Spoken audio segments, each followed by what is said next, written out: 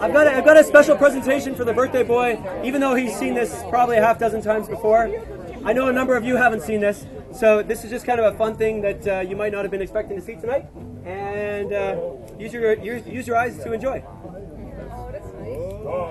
There we go. There's some fun colors, right? Not so exciting with 2, but it gets better with 3. Yeah, look at that. Good in the dark. So keep your eyes on the green one if you can. The green one's a bit of a world traveler, and like many of us, he or she has been like all over the place, and from time to time been like really wild and crazy and enthusiastic, and from time to time been really, really grounded and really, really relaxed.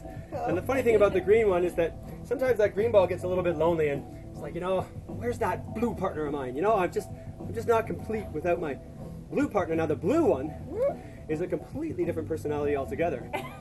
And the blue one, well, it looks here just like me. The blue one has a twin, right? I actually have a twin sister, but she's not in the show today. And then one day, finally, the blue one found the green partner, and they really started to take off together.